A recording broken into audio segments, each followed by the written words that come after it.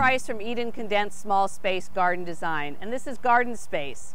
Today I'm going to show you how to plant bush cucumbers, and there's two different types of cucumbers. There's vining cucumbers and there's bush cucumbers.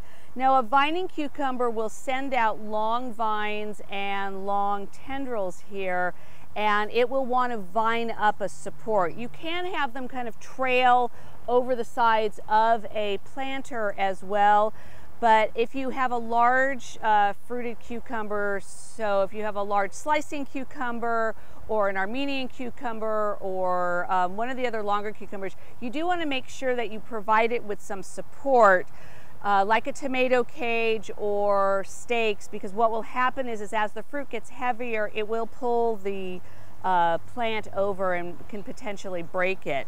With a bush cucumber, which are actually really great for containers, they will grow smaller and in a, as the name implies, in a bushier fashion, which is what these guys are.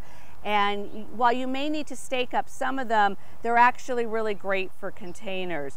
So when you're going to the nursery to buy seedlings, do make sure that you're looking at the tags, and if it says bush crop or bush cucumber, then those are the ones that you want to choose. Or if you're planting by seed, make sure you're looking at the label on the seed packet to make sure that it is a bush variety, and you'll end up with kind of sturdier plants that will hold, usually it's smaller fruit, but you'll still get a lot of cucumbers. Do make sure that you're watering regularly and fertilizing regularly and using organic potting soil and fertilizer, and you should have a great crop of bush cucumbers.